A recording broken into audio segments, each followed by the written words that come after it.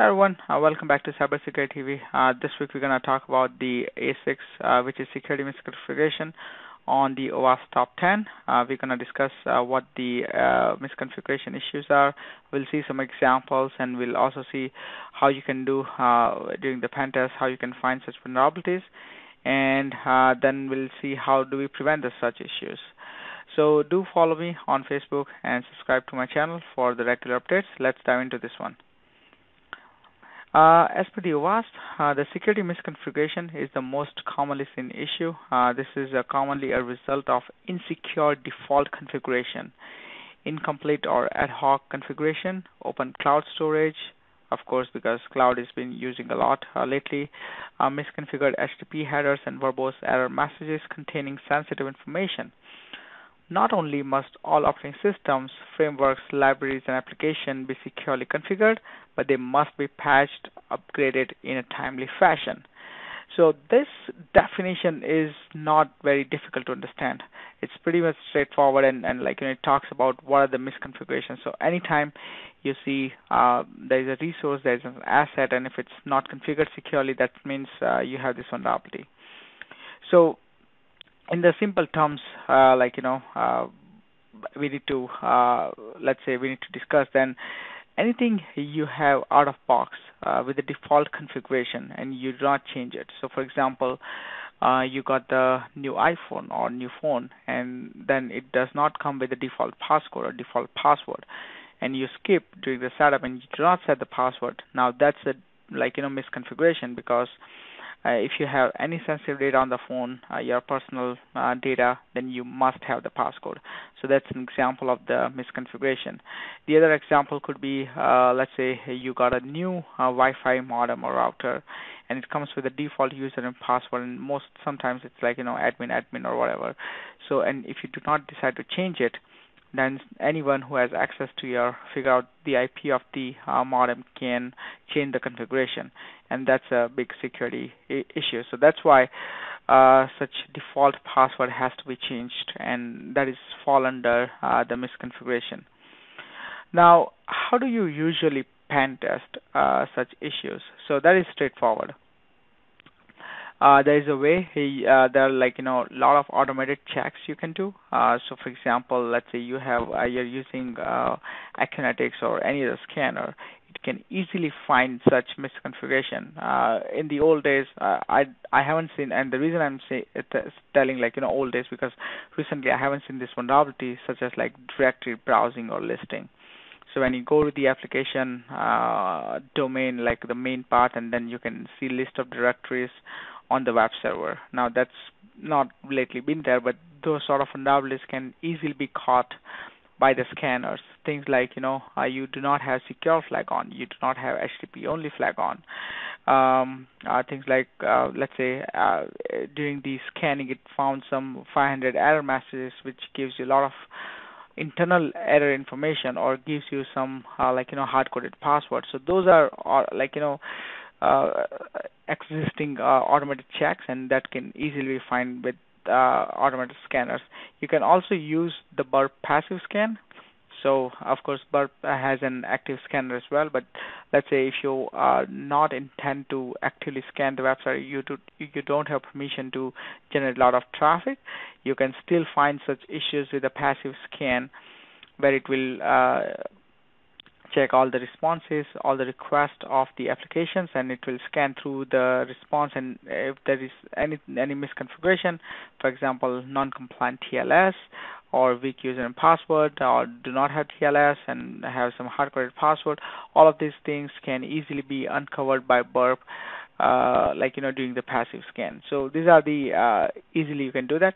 Also, you need to keep an eye while you're doing the manual testing, just while you're reading through the request response.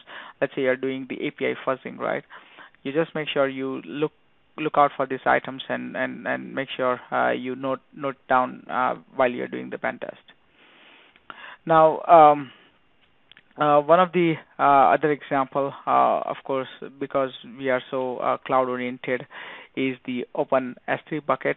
So here, let's say you're using AWS and you have the S3 where you're storing all the data, and this S3 you do not have, you should have blocked the public access, because only allowed to write is by other internal component, let's say Lambda, but you do not do that, and that's why that's a big misconfiguration where you forgot to restrict the access on the bucket. The other example is the unencrypted database. Suppose you have you're using DynamoDB or any other MySQL or database, and then you do not encrypt. Most of the cloud providers, Azure, Google, GCP, Cloud Platform, or AWS provides easy way to just a checkbox for the server-side encryption, and if you're not doing that, that's misconfiguration. Default admin credentials. We already discussed about the example when you have a new modem and you do not change your credentials and keep it to admin. That's a big vulnerability. Then you have unnecessary ports and services open. Let's say you spin up an EC2 instance and you do not block other unrequired ports, like you have, let's say, RDP port open, you have Telnet or SSH, which are not required, then those also fall under the misconfiguration. Then you have verbose error messages and version information. So we already talked about verbal error messages. So when you are interacting with the API, it gives you 500. Well, let's say when you're doing some fuzzing, you provided bad payload, and then now you got backend exception messages. Now you can figure out what the application backend language is, and then attacker can perform more targeted attacks.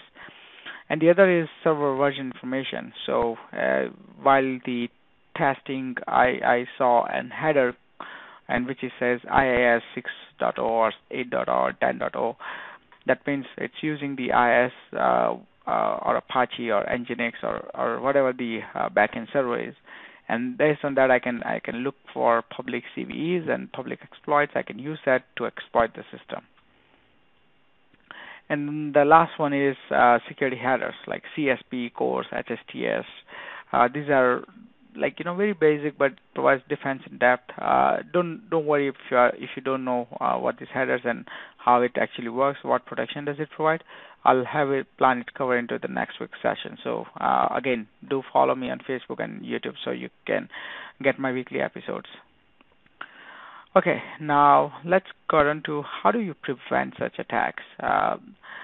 Of course, the most easiest thing to do, opposite of all the examples that we saw, is harden the systems. Like if you have a new phone, you put the passcode. If you have a new Wi-Fi modem, change the password. If you have new EC2 instance, you change the ports. Or security group, change the ports. And again, you always use different credentials for QA, prod, and dev. And then use the automated process such as CloudFront. This provides CloudFormation, so this provides easy way to deploy consistent across all the environment with the same security practices. Other one is the patch and update software. Of course, if you have, let's say, Microsoft OS or Apple OS, it provides the updates like vendor updates. So you subscribe to that vendor updates, and every time there is a new security release, you make sure you apply them. If you don't apply them, of course, any vulnerability which was exposed to your current version can be exploited by any attacker. There is also a good database by National Vulnerability Database, NVDB, and NIST. So do subscribe there. They also provide decent information, and this is also good as a security best practices. So if you're a security consultant working for a company, make sure you do you do subscribe to this database. And then you can always prioritize the patches and implement by their impact. So if I'm not recommending to apply the update directly into the prod, because that could have an adverse effect on the customer, on the prod environment. So rather you can test it out on the dev and see what the impact is, what sort of vulnerability does it resolve, and then you apply. Once you test it out, then you apply to the prod. Last one, but this is very effective, integration test. The security is not one-time thing. So once you do it, for example, let's say you build the security, you reviewed it, you passed it, and now you push it into production. Now, after it's in production on the dev environment, there are several feature updates and like a lot of things noise going around, and sometimes intentionally or unintentionally, a developer could disable some of the security configuration, and that could result a misconfiguration on the prod when that get pushed out. That's why you should have the integration tests. So that's like continuous monitoring of your security. So if any of the test cases fail, that means you have not met the security bar, or it's not meeting the same security requirement which was passed on to the production previously. So make sure you have the integration test and you verify the effectiveness of the configuration and settings that you had done when you reviewed this configuration previously. So that is all I wanted to cover. Let me know what other prevention techniques that you have used or recommend in the comment section below. Also, let me know what other topics you want me to cover, as well as please hit the like button if you like this video, and subscribe to my channel, and do follow me on Facebook. Thanks for watching, and I'll see you guys next week.